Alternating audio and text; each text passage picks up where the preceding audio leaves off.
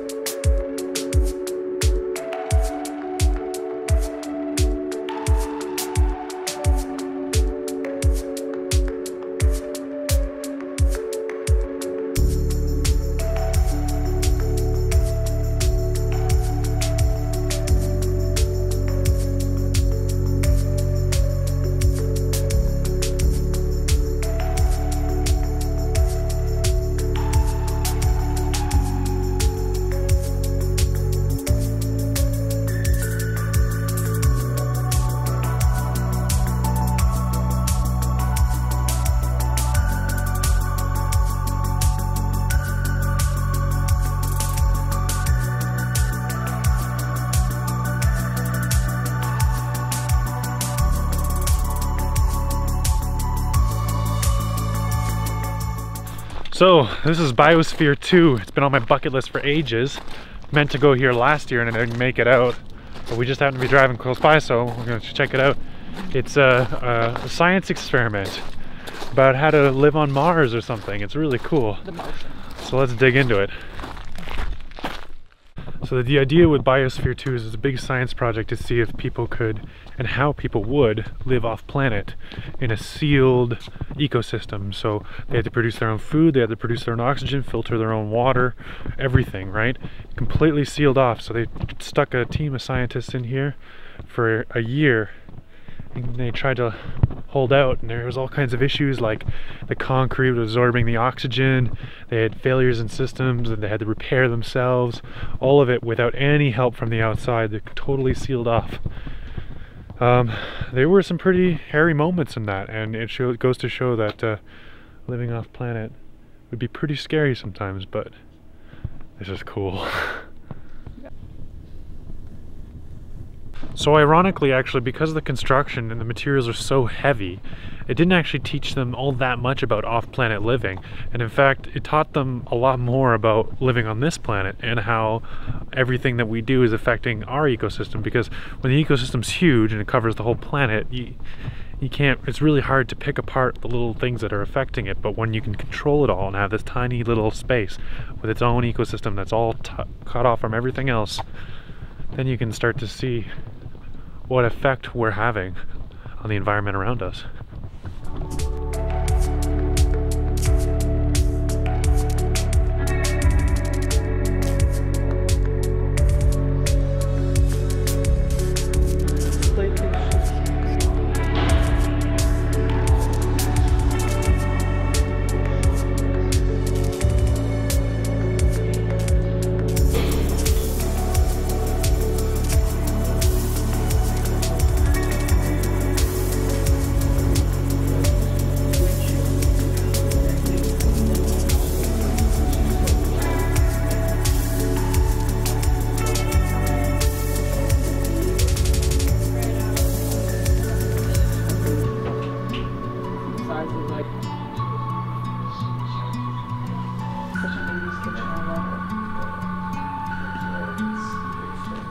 It's like a retro idea of the future.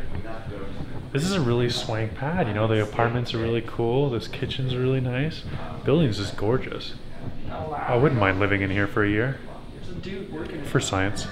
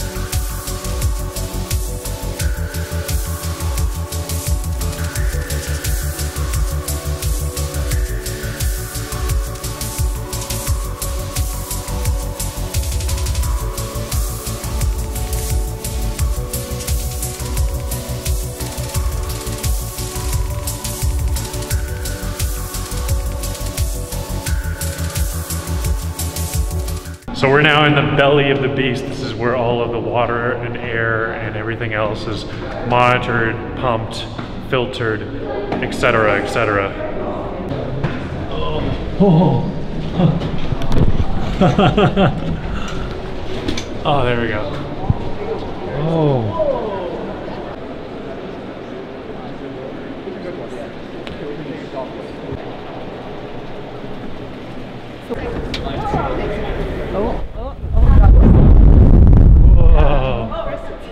Down.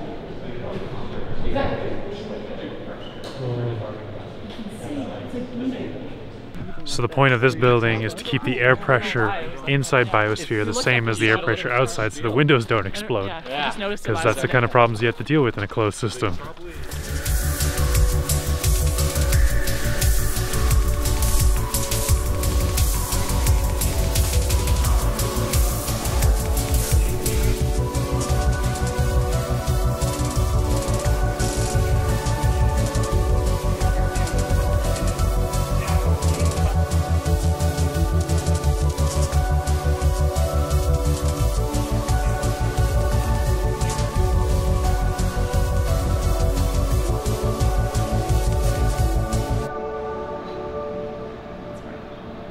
Coming out. Come on out. Oh, it's like a little mushroom thing that they grow. Well, that was a pretty awesome detour, and I have some pretty awesome ideas for building a greenhouse house slash homestead slash. I just want to live there. Thanks, champ. Thanks, champ. You Anyway, want to live there too. Let's hit the road.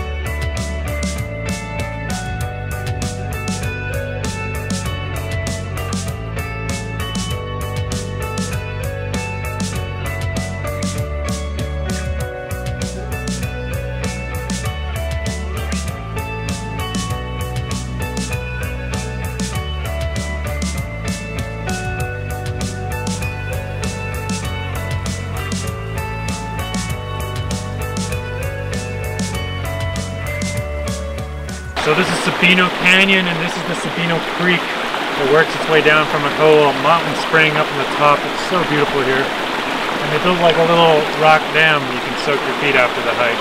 It's nice. This part of the actual park is pretty much empty. It's run by the National Forest, but the main part has like golf carts and a lot of senior citizens, big families. It's a very popular park because it's so close to Tucson. But this spot we got to ourselves, so we're gonna enjoy it.